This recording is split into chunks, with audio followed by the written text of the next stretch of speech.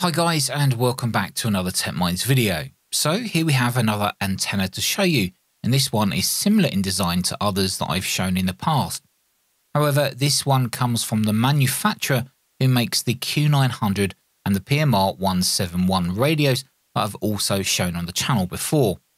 Now, this antenna is spec'd to cover from 7 MHz to 430 MHz with a power handling of up to 400 watts.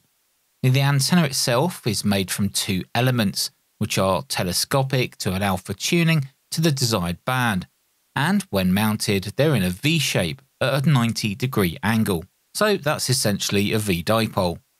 As you can see here, it comes in a carry case, and I guess this makes it nice and easy for portable use. Now, you do get two lengths of wires which are terminated with an O-ring on one end, and this is the wire that you'd use when you're using it for 40 meters or 7 MHz as an inverted V-Dipole. Now, these are around 10 meters in length each, so just bear that in mind.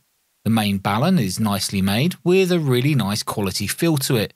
As you can see here, when you order this antenna kit, you can actually request your call sign to be printed onto it. Of course, if you put your own call sign here, then the antenna will only work for that call sign. Just joking, of course, but it does look pretty if you like that sort of thing.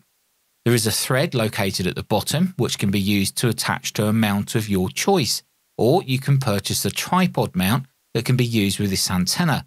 Now, I'll show you that shortly when we head outside. There's also two further thread sockets there which are used for the main element, and of course there's an SO239 socket where you can attach the coax that goes off to your radio or transceiver. Now, I also got sent this length of good quality coax. I don't believe it comes in the kit, but they might sell it separately. Now, I did receive some instructions in the kit, but they were actually in Chinese. However, the English manual is available for download, and of course you can print that out if you need to. As the main elements of the antenna are telescopic, and changing the length of these changed the antenna's resonant frequency, it was a little bit disappointing not to see a rough length chart included in the manual. I think if you purchase this antenna, you have to make your own chart so you can remember the lengths of each element for different bands. Now, more on that in a moment. With the antenna kit I received, I also got this. Now, this is a stainless steel tripod which can extend up to around 4 meters. Now, this thing is super easy and quick to set up with this easy to use thumb screws for securing each section. There's one thumb screw for locking the tripod legs in place too. You just pull out the legs, adjust to the correct position, and then just tighten up this screw.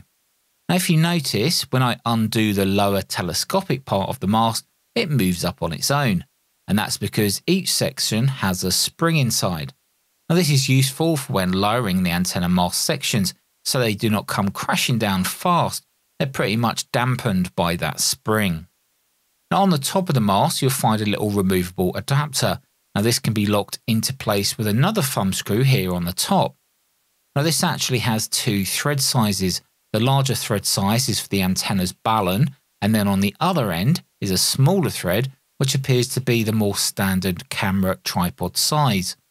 Once you've screwed the adapter into the bottom of the antenna balun, you simply just drop this into the top of the mast, and then tighten that thumb screw just to keep it in place.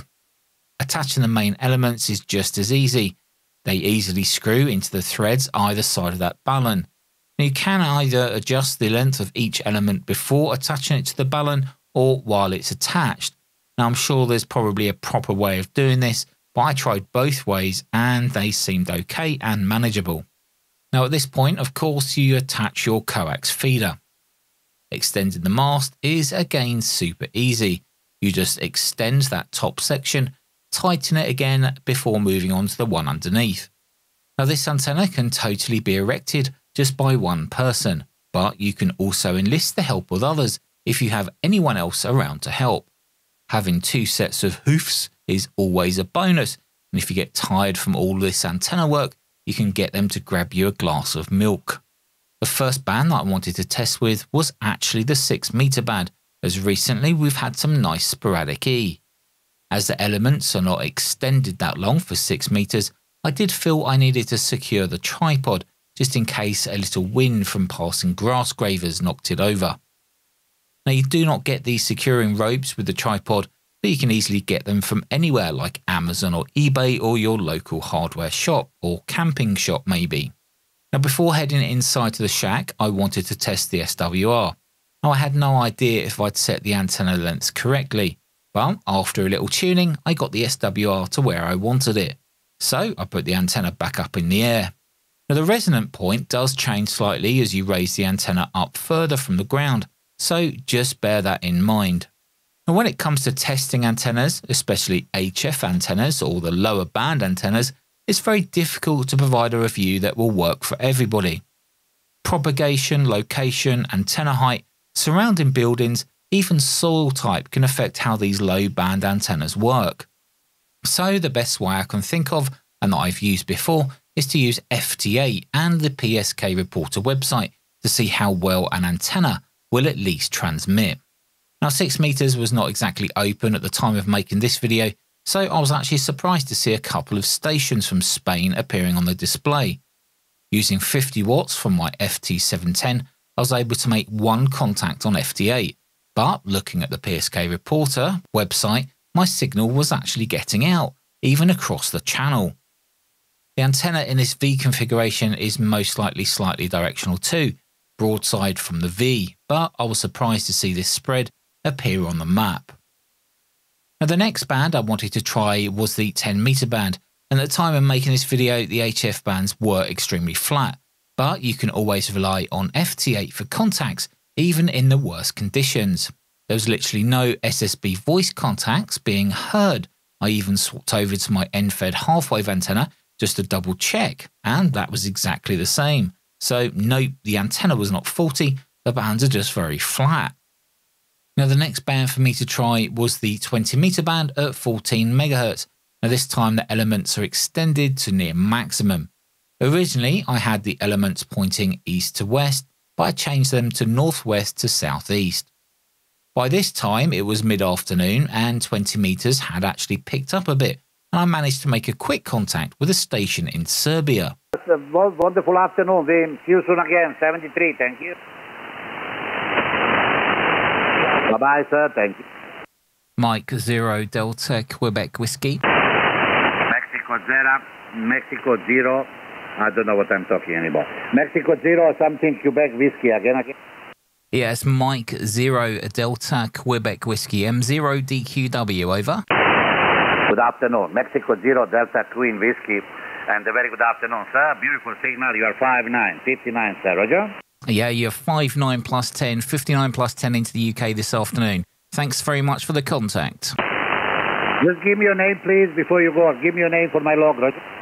Yeah, sure. The name here is Matt, Mike Alpha Tango. The name's Matt, Mike Alpha Tango. QSL? Fantastic. Thank you, Matt. Thank you very much. Matt, thank you very much. I wish you a very pleasant afternoon. And see you soon again. 73, sir. Thank you. Yeah, 73. Bye-bye. Oscar Papa 6, Yankee Portable. Is that Roger? Now, after this contact, I switched over to FT8 and actually made a few contacts. Not bad with conditions so poor for voice comms. Looking at the map after my little FT8 session on 20 meters, we could see a much further spread of stations in Western Europe and even over to the east coast of the USA. Now, this was around 2 PM UK time when I was performing these tests. Now later in the evening, I thought I would try this again, as sometimes 20 meters can work very well going into the night as the grey line starts to hit Brazil and Asia. Well, this blew me away. I was receiving stations from all four corners of the globe. It was like someone had flipped a switch compared to this afternoon. We had China, Brazil, USA, Russia, and most of Europe coming through now. Taking a look at the map confirmed where my 50 watt FT8 signal was being received, and to me that's a very decent spread. Now, could I have made these same contacts and had the same results from my end-fed half-wave antenna? Probably yes, but this antenna is designed to be used portable, something you take camping or down to the beach to play radio. Now, at the start of this video I showed you the wire elements for the 40 meter inverted V that can be used with this antenna. Now, attaching the elements is super easy as well. You just attach them in between the main telescopic antenna and the balun. They're held in place just by placing them over the thread. Now, I was not really able to test this part of the antenna as my garden is too short, which is kind of annoying because I really wanted to do a test of a 40-meter dipole compared to my end-fed half-wave antenna. Now, maybe I will test this at another property soon, so watch out for that video.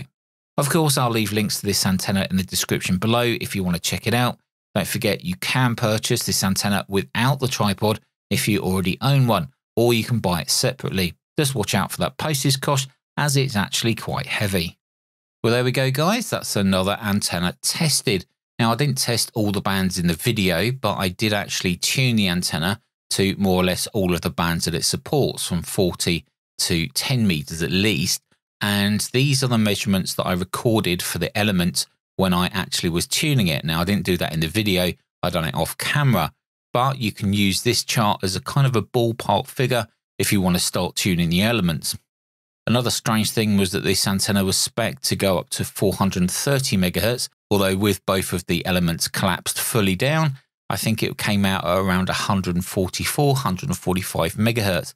So I'm not entirely sure how it's going to get up to 430 megahertz. Maybe you have to use different elements. Anyway, guys, thanks so much for watching, and I'll catch you in the next video.